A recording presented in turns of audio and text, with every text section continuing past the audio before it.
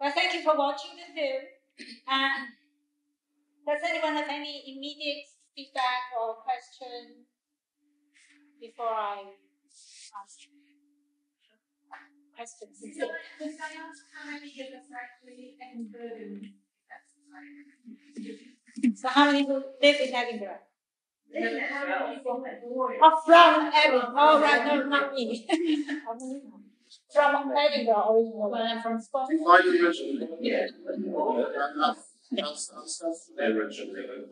Not many then. So where do people come from? How many are from abroad? What countries? Well, I'm from Hong Kong originally. Guatemala. Ah, Guatemala. Wow. Who else want to say welcome? South Africa. Right. Well, any other countries?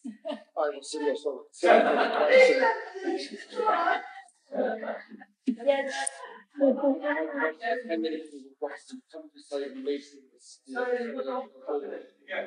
Well, this gentleman, what's your name? Andrew has a question. Is how many people were born in the countryside and moved into the city? Not me. Or just one? And two. Wow. So we are three. The beach. Right. Why are you interested in this question? Because cultural changes. Uh-huh. You come from out in the countryside, the way you interact with people, you interact with them as a community, helping each other, which is much less so in a city, particularly like Edinburgh, where you quite often don't know your neighbours very well. People tend to stick. Can everybody hear? They tend to be isolated. Right. But one thing which I find interesting, I mean, Andrew was saying that in a rural setting, people are more friendly and help each other, but not so much in city. But one thing which I find interesting is the number of people in the film actually said Edinburgh is so small. It's almost like even in a village. Is that how you feel? Yeah. The city of Edinburgh is actually made up of lots of villages. Uh-huh. I think it's like a village. I'm from the northeast of Scotland, but to me, it's so walkabout. You can walk about it. Yeah.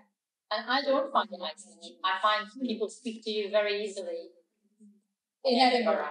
Yeah. Yeah. I like the place like most days in Edinburgh. I mean, someone I know. Right. Wherever I am doing different things. It's amazing. Yeah. Yeah. Really like that. I don't necessarily want to do someone.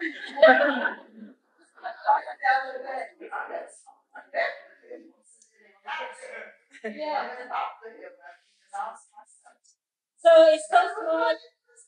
Yes, it's so small that if you have lived here long enough, you can bump into people easily. But it could also be a problem. I mean, some people don't like. I mean, on my side of the film, it could be suffocating if it's too small. Does people find that could be a problem? There's a French historian who was looking at a village in the very east, and half the families are Catholic and Edinburgh, and the names are still in the book. But although it was a relatively small town, you really went out with your neighbours. Yes. So it varies, yeah. But one thing which I do, I mean, this size question. Before I moved here, I never really thought about it that much. I mean, Glasgow is Glasgow, Edinburgh is Edinburgh. I never thought like Edinburgh is perceived to be so much smaller. And indeed, it is smaller when I moved in. But I actually wonder, I mean, back to those statistics of more Spanish coming to Edinburgh than Glasgow, I wonder whether the size could play a part. I don't know what people think. I thought maybe the flights landed in Edinburgh. Sometimes. So you mean it's easier for people to go back home? Wherever you land, it's for a connection. Yeah, but Glasgow has airports as well. So I don't know, it's really quite intriguing. But do people find it's a positive thing to live in Edinburgh because of its size?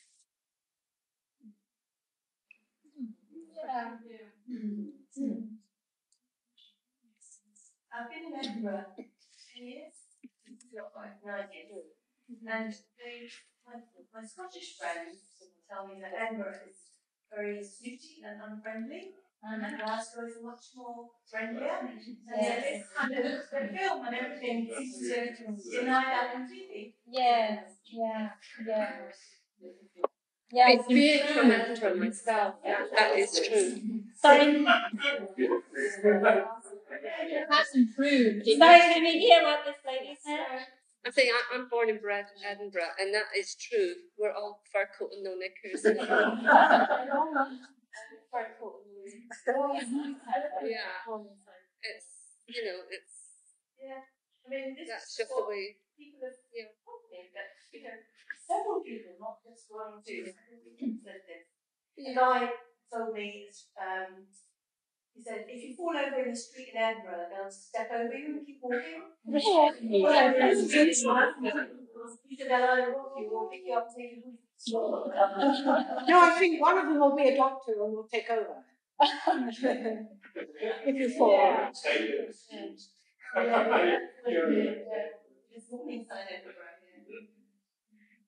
Everybody in your film was connected with education, and I think that's missed from a lot of people's view of Edinburgh and Scotland in particular, how important education is to the economy. Yes. I'm really interested because I've never travelled and I've never resettled. Means I've been lucky enough for a lot of the world to come here. Fascinating. I'd like to hear thoughts from people who have made that leap. To me, it's totally incalculable to go from one culture to another and then sink in roots, let alone, learn another language. So it's quite mysterious, but I'd like to hear that a bit about that experience. Before anybody answer Alex's question, can I ask whether people want the blinds down?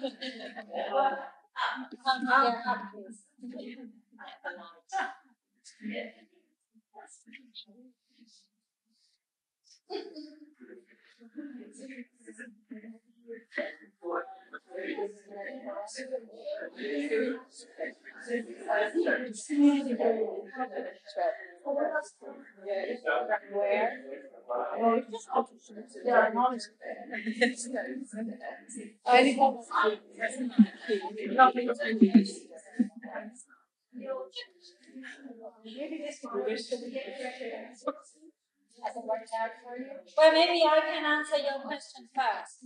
I mean, Chin, my husband, and I came to Britain in 1982, and as students, or Chin came as student anyway, and we were in England. We lived in England at that time, and then after the study, and that was around the time of Hong Kong was going to be given back to China, so there's a lot of uncertainty there, and also a bit like Amaya, I didn't feel I belonged to Hong Kong. I didn't feel like the lifestyle and the environment suits me, and I really would love to try living abroad and experience something different, and also this sense of freedom as well, which is mentioned by Justina. And so, I mean, to me, in the film, actually, all four of them said something which, in a way, echo my own experience as a migrant. And perhaps that's how I extracted the interview. I mean, we had very long conversations, and the content of the film actually covers a small fragment of what we talk about. But in selecting them, obviously, my own experience or interest has played a big part. And it wasn't easy to start with. I mean, language-wise. I mean, although being brought up in Hong Kong, we had to use English in school and at university as well. But we didn't use English in everyday life, and I couldn't follow any of the English jokes. I couldn't understand them at all. So it's a big leap, and it's really after many, many years that I feel more comfortable just talking like this. I remember coming up to Glasgow for job interviews. We were living in England at that time, and I hopped on a bus and asking the bus driver in Paisley how to get to that particular hospital where I was going for the interview. I couldn't actually decide what they were telling me. But after, nearly 30 years, we're okay now. I hope so. I wonder whether anyone else has experience to share the answer Alex's question. Well, yes, talking about accent. I have the lite grann flax och en brilliant bestämd yesterday. And she couldn't understand when I said, what's your postal code? EH9 1JB. What is it? EH what? It was that terrible. And that's the comes on the telephone.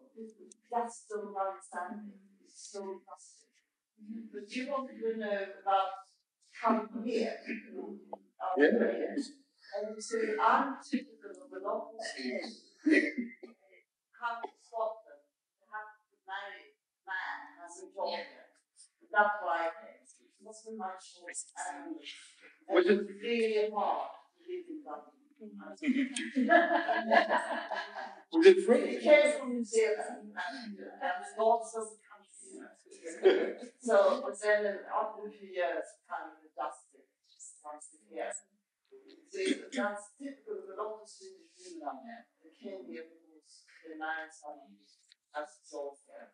Some of them are still here. Most of them are actually. What I noticed from the filming is how many, well, none of them had taken out British citizenship or wanted to. And that's interesting to me. And what you're saying, the fact that you never particularly chose to come here, then you know that you didn't actually choose to come back. They had a child. So, and also I'm just wondering also what this concept of citizenship has changed over the years. That perhaps 20, 30, 40 years ago, or perhaps after the war, people arriving here perhaps were more keen to take back citizenship than they are now. And I just wonder what anybody else feels about the concept. I mean, I'm French and British now, so I have actually become a British citizen in the last year. Oh, well done. After living it was the most painful process. Yes. So why did you become a citizen? Well, a British, yes. Is it a citizen? Yeah, I've got dual nationality now. I think it's because I was really concerned about, at the time, what would happen. I'm settled here for 50 years.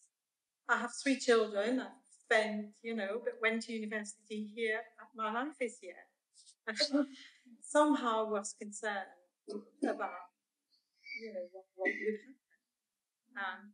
So I think it was getting increasingly worried about looking at all the debates and the news. And I remember the day when we heard that, we were leaving the EU. At the time, I was with a group of students from Edinburgh University, international students. We're doing some very interesting courses in sustainability from lots of different disciplines.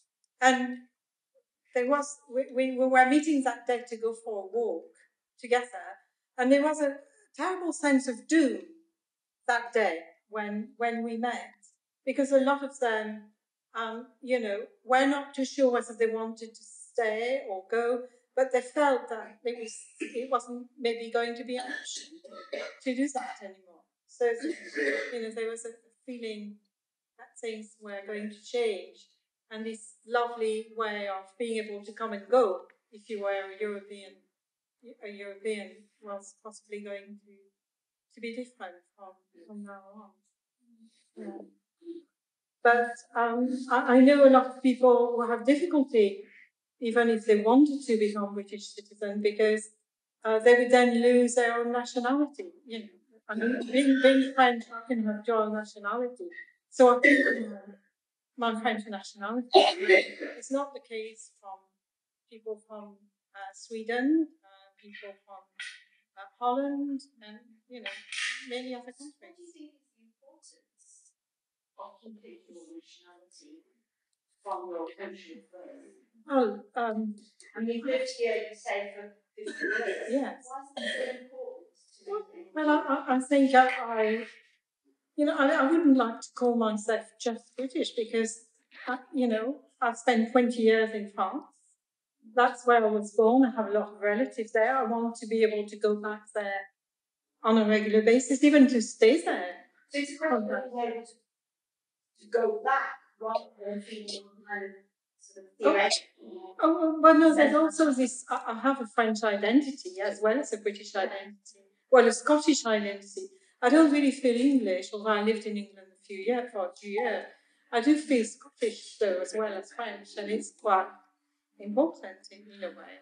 And with your keeping your French passport, does that enable you then to access the whole of the EU? Yes, so that's absolutely.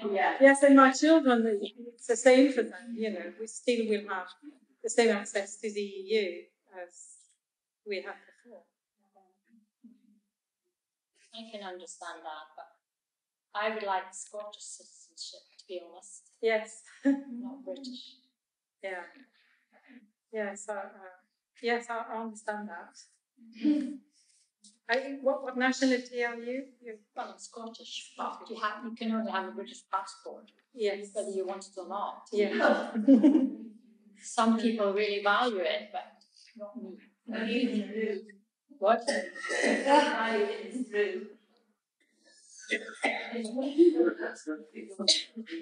But of course, the nationality can be just a functional thing. Yeah. If you ask me my national identity, I wish I have a British passport, but I would find it very difficult to say that I'm British. And I don't actually think national identity for me is that important. What would you say if I had asked you what's your nationality? What is your question first? Sorry. What is your nationality? Well, my nationality will be British because I have a British passport. But I wouldn't say I am British, but I have a British passport. On my nationality. It's the same as I say. Yeah. I have a British passport, but my nationality is Scottish. Your nationality is Scottish. Right. Yeah. At the start, where you identified yourself as from Hong Kong, but you didn't say I'm from China. You didn't say you were Chinese. You identified yourself as from Hong Kong. I can say that I'm Chinese culturally, but I will not say I'm from China because I never lived under the current Chinese regime, and there's quite a lot of difference. Yeah. It's the same when we go most of us go abroad. We say we're from Scotland. We don't say we're from Britain. Yeah. We're Scottish. We'll convert here. But Alex and I used to allow a group called Warsaw Psychology Meetup Group, and one night the topic for discussion was where do we call home in. You might refer to home as being Hong Kong, or is it Edinburgh, or is it where it was in Germany? Yeah, how does home relate to a passport? Yes, sometimes not. Your home, you would say Scotland. Yeah. And yet your passport might be French. Yes. Well, it's both, so yeah. The home and passport don't have to Why does home have to be a national identity? I'm really representing it. My father was Polish, my mother Russian. I was born in Poland. I live in Scotland now, but I live in England too. I couldn't possibly say what my national identity is because I don't have that concept at all. And I wonder whether it's something to do with people who have moved around across throughout their lives don't necessarily need to have that particular national identity. Oh, but I don't want to be. And I feel very strongly Can you speak up? Sorry. There's some kind of I don't want to be British because I don't know what it is. For me, it's a very emotional. It's a political thing because the people are lost. I know, it's such an emotional feeling. And that was book. You have to be British. And as I come hither, I think I would I feel so strongly up. Yeah. Yes. That was really that particular remark that to people speaking a foreign language, speak English now, is very much worrisome. Yes. I'll admit it. It is not a country I have lived in all my life. We didn't speak to people like that about speaking a foreign language. Yeah, apparently that is.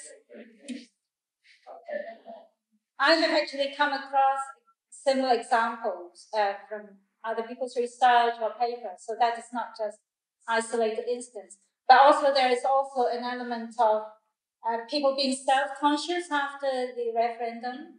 Not necessarily that they have been asked not to speak in the mother tongue, but they become very self-conscious. Like I remember I went to a conference recently about migration, and there's a researcher in major university. She has done quite a lot of research on the Polish community, and some of the quotations is from some Polish.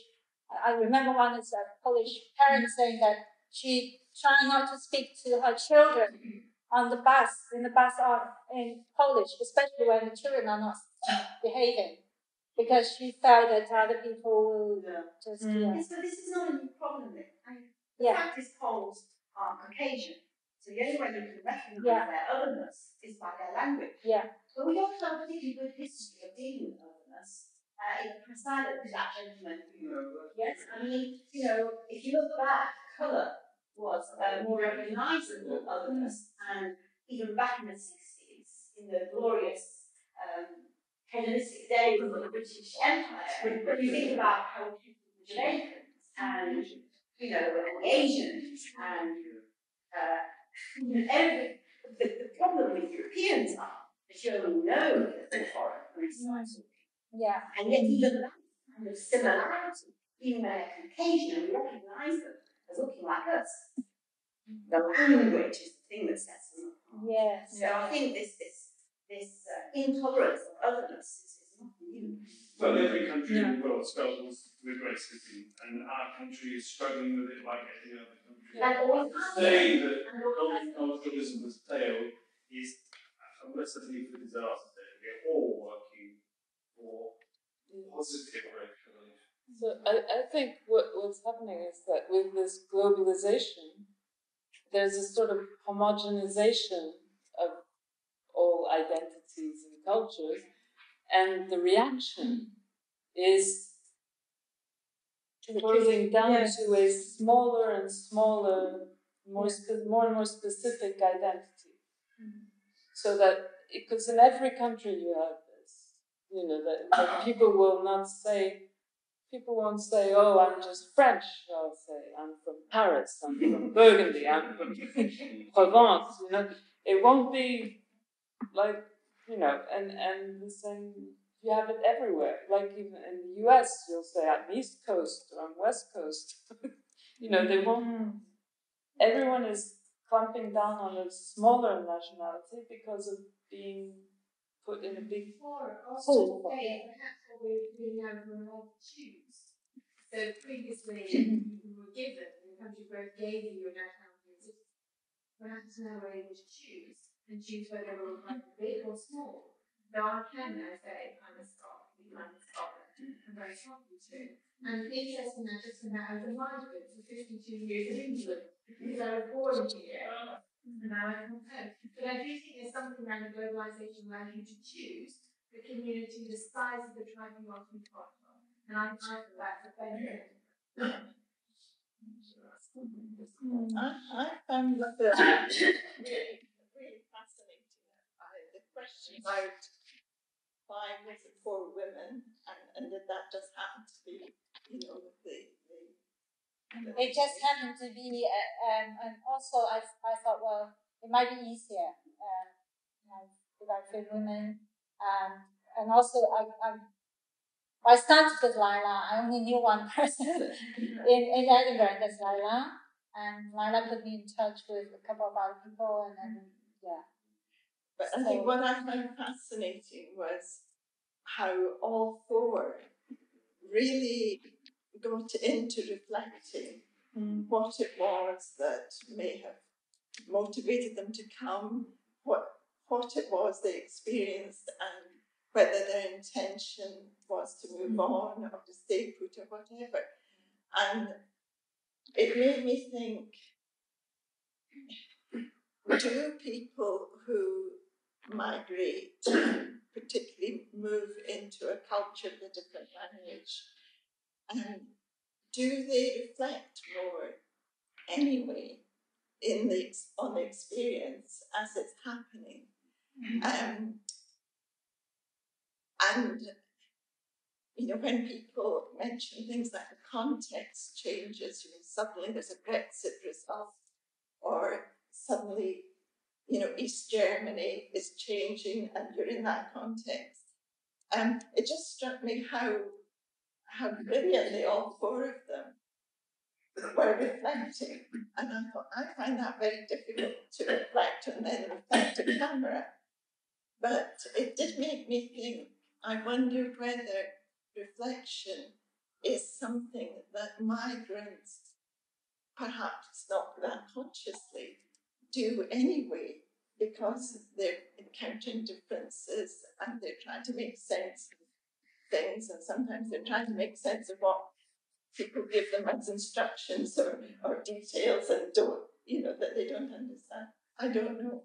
I think it's probably a question of if you've experienced two different cultures or even three different cultures, you start to see things from quite different point of view. It's really quite interesting. Even a new, reading a completely new language in a completely new language, it's opening a completely different world, isn't it? So I think this sense of how culture differ, it's something that you acquire much more if you know at least more than two cultures. And it makes you much more reflective about what cultures are about, and about who you are, and who within, and how you also change in the process of learning a new language and being in a different culture. It's been well proven, and there's a professor at Edinburgh University, Professor Antonio Cerucci. She's Sardinian. She's given many talks about things like this and about the benefits of bilingualism. Even teaching a baby from the moment it's born to speak in two different languages, like you're not just putting your finger and saying one, but doing or ein. So I can't do it in Spanish, sorry. Uno is as much as I know. Yeah, I agree that encountering a different culture does make you reflect on your own. I mean, there are things that you might take for granted, and then suddenly people asking you, why are you eating chopsticks or whatever. Then you begin to think about the reasons. I mean, I don't know whether Constanza or any. Yeah, I mean, it's really noticing, understand yourself in countries, because you constantly think about how I perceive you, whether you fit the cliches or not, whether you give a positive example of your nationality or not, and so on. But at the same time, you also have this, the German term is Narrenfreiheit, it's full freedom of being able to do what you want because it's foreign. So even though if you do something that's a bit odd, you can assume even this thing, that's a complete German. Especially if German people always portray them as dangerous, weird, crazy. So that's the upside, the positive side. But in the long term, obviously, you want to repeat that? You don't want to stand out, and that's when you think twice about whether you speak German. Sorry, this lady. Yeah, summary. Just a summary first of what you said. Or could you stand up, maybe? I don't know about my friends here, but I'm Sorry. If you find yourself in a different culture, and then by automatically, as an exponent of your culture of origin, you do obviously reflect on how you come across, whether you sort of project positive image or not, whether you fit all the stereotypes or not. But being foreign also gives you this freedom of being yourself and behaving as you feel, because people will always think that's because she is foreign. So fool's freedom. Somebody is considered fool, they can get away with anything. You're foreign and you aren't like that.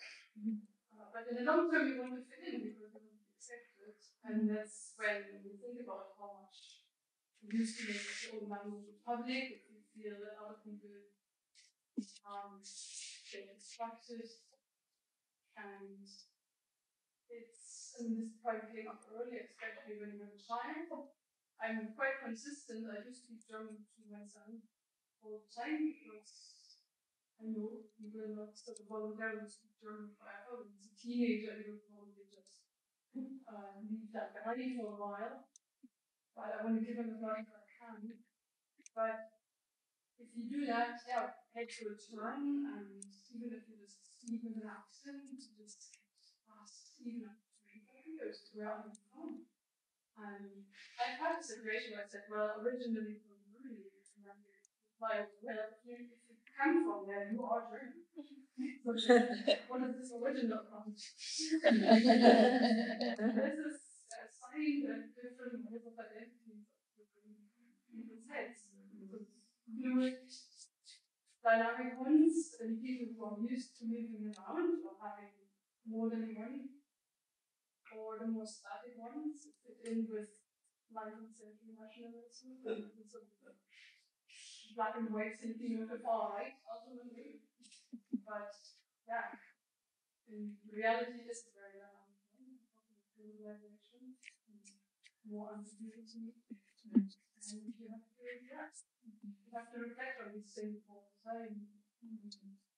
Yes, certainly. I mean, I agree. Yeah, identity is a very fluid thing, and also the hybridity as well, and it can vary from situation to situation. Yeah, I don't know. Maybe if I go back to Hong Kong, people ask me that question. I don't expect people will, but if they ask, I might have a different answer from here. But basically, to me, the national aspect of it is not that important. Yeah, and like for me, I'm half this, half the other, born in another country, so I have no feeling of special, unique allegiance to one thing.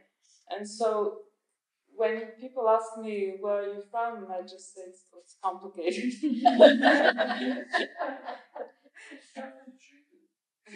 You know, and then there's also the perception of people. If I'm in France, people will identify me as, you know, from the US or half Russian. You know, I won't be French in France. I won't be American in the US.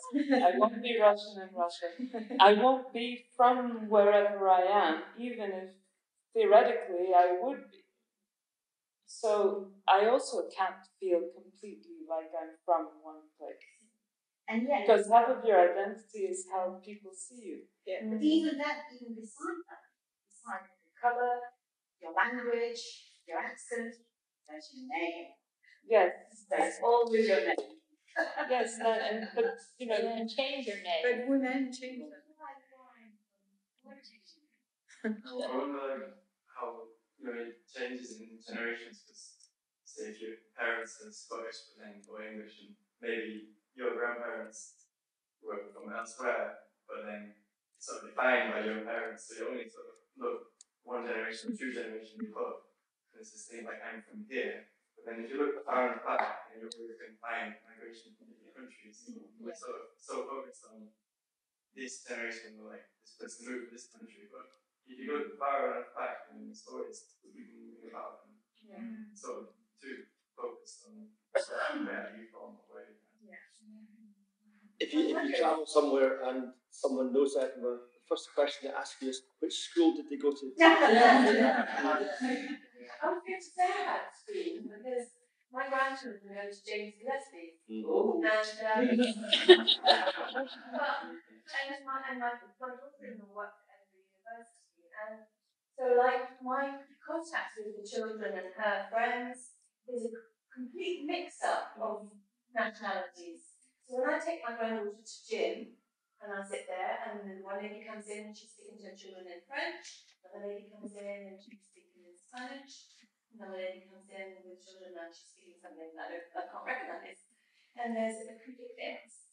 And I think the children are taking notice of it. It's great. And I think, and I've met colleagues of my daughter-in-law, like, you know, a Scottish guy married to a French lady, and his children are speaking French and English.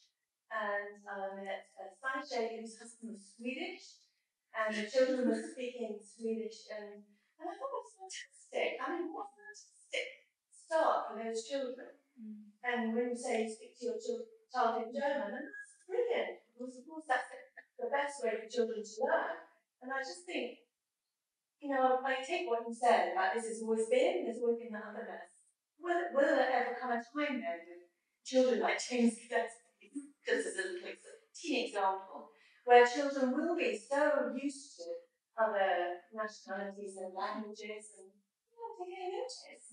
They don't sort of say to people, where are you from? What language is that? They're just all children. Speaking about children, I always mention the fact that if you are born in the UK, but your parents are not from the UK, then you are not automatically a UK child. Right. Whereas in Spain, if your parents come from Colombia, you are born in Spain, you are automatically Spanish. So I always thought that says quite something about England, and about how this idea of who is English. And I don't know how the process is because I never had a child in the UK. You know, it's not something I investigate. And I don't know what's another country. I think in France it's similar. I know that you have to, like, I think when you are 10 or 12, then you can just decide. Okay, but I find that really interesting, you know, and I guess for your child, when you said, you know, that, yeah, he's half American and half German, she was born here, right? So, like, that's interesting, you know, the fact that, I don't know, I think to me that says something about Britain. I don't know what's the politics specific, but yeah, I don't know. You're a daughter and your country, so it's both the same country nationality. If they're different, then you don't get them. I think it's why do you have to apply for something if you are born in the country and your parents are not from the UK? Yeah. That's it. You should have to make it. There's an economic expansion clause in 1983. There was going to have self-assurance as well. They have conditional pre-existing British citizenship and went back on earlier things they were going to have. Well, at least said it should be. Religious dementia is if you learn another language, it delays. Sorry, can you speak louder? I can't hear you. Oh. The latest in dementia research is if you learn another language, it delays dementia 5 years. Oh, yeah. So I'm learning 10 languages. What's that, 5 years? I can't delays dementia. I can speak Arabic. But another language. They love to speak that language. But I actually want to follow up. Yeah. I want to follow Amalia's question because I didn't realize that children born in this country are not automatically British. You didn't realize? I didn't realize that children born in this country are automatically or not automatically British. At one time they were, but they changed the immigration rules. Sorry. I think the state of parents side because the tourists come over here for 2 months to Edinburgh and then disappear again. Yeah. Certainly only in British. And it was the case like on Ireland, I believe, for a while. You could just go to Ireland to Edinburgh and then leave again and return to Ireland. Ireland certainly has a very generous conception of citizenship. Because I have an Irish mother, but I've always lived in Scotland. And it wasn't really until the Brexit vote and I started looking into it and I realised that I didn't actually have to fill out any paperwork, that I'd always been an Irish citizen. Because I have an Irish parent. And so, and that made me feel a lot more positive towards Ireland and any sense of Irishness that they saw me as one thing. So what's the position now at birth? Well, the position now at birth, I don't know, but then I've been reading about the, sorry to disrupt. And I've been reading about the government's recent statement of intent about settled status for EU nationals. I mean, it was announced in June that by March next year, this will be in full operation.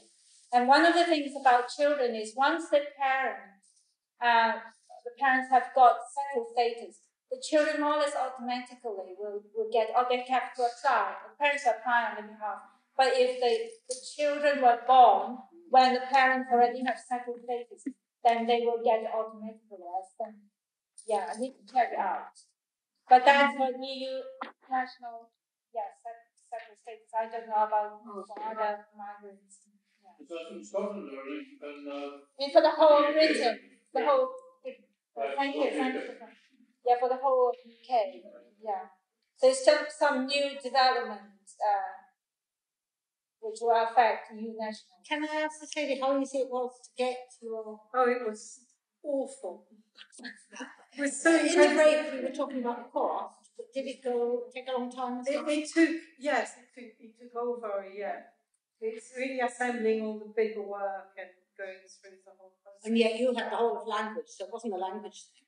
No, and I mean, it was lucky that, for instance, I have proof of continuous work in the UK, and there's so many conditions that you don't even know you have to fulfill. And the cost is quite high. It cost me quite a lot of money as well. Yeah. No, it wasn't. It was not a pleasant thing to have to go through at all. Mm. So I can understand why people don't want to go through it. Saying, if they can avoid it. Yeah. It's been going through my mind that as we grow up as people, we actually migrate in that when you're a child, you sort of go to primary school, you migrate from nursery into primary school, and then you migrate to secondary school. Mm. And then from there, you migrate on to university. And each of these is a movement in life. I can't remember which of the on the film or something. Said you don't go back. Once you go to university, you never go back to primary school again. Maybe we should congratulate you on being a citizen. We're subjects. We're not even citizens, we're subjects. I've never had my letter. So you have to go through a rather painful ceremony where they swear to the Queen, allegiance to the Queen, and being a Republican, that's not my son was standing beside me, saying, "Now don't you go out of this room after all this goes." I'm thinking about time. Well, yeah, okay. Well, how do you want to play? Well, I think it's getting, it's 9 o'clock. Yes. Okay. But before we leave, can I just ask everybody a question? Someone mentioned earlier on, what is home? What is home to you? Would you mind going around? If you don't want to answer, that's fine, but I'm very curious to know. What is home? Or where is home? I think home is where I am at any given time. Okay. Home is where I live, I think. Where I live. Yes. Home is where my computer is. And where I've chosen to be, and if I'm not here, I think, I'll be back soon. You'll be back soon. I went to Berlin for a short while and I thought, I'll be back soon. Right. And that was Edinburgh. Home isn't a place, it's a state of mind. Homes where you feel comfortable and welcome. Welcome. Well, what's about feeling at home on principle because of rationality of home, even if you're not welcome, you've got to take the moral stand against that.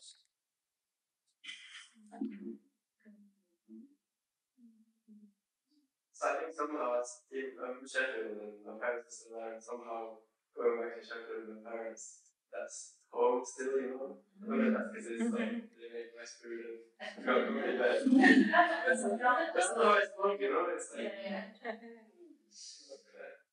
I think so many people move away from their parents, not just Europe to UK or vice versa, but within the UK people leave home. It's not a big deal to go to a different city.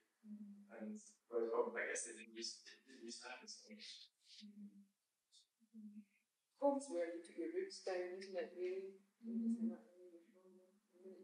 roots down. So home is where you put your roots down. Yeah. But does your roots have to do with children?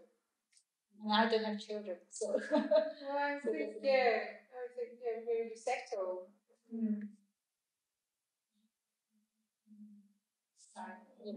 The Celtic people are from Galicia, Northwest Spain, and they're the Irish and so we're really good at Spanish. Our DNA says it. Yes, that's right. Exactly, Spaniards. Maybe, yes. Do you think it's maybe occupation that they work with more service industry work in Glasgow? It's work that maybe brings them there.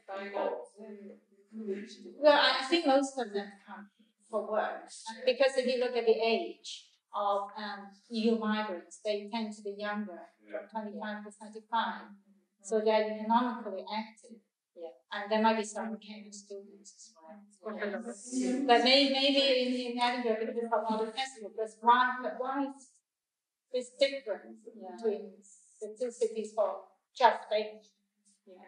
That's much harder. I feel amazingly at home when I'm lost. Home is when you're lost. Oh, wow.